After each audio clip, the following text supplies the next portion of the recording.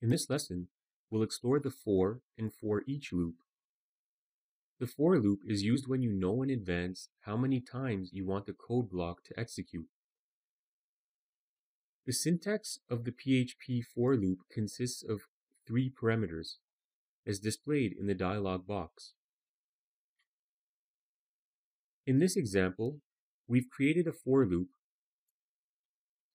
to output the value of variable x, starting from 0 and up to a value equal to or less than 10. In our web browser, we can see the output 0 right up to 10.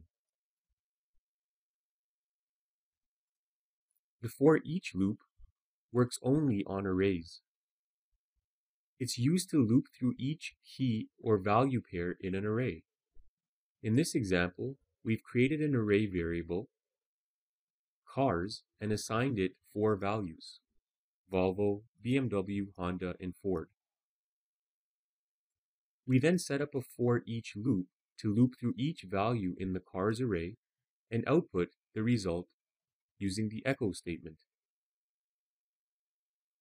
We can see in the web browser that each value in the array has been outputted: Volvo, BMW, Honda, and Ford.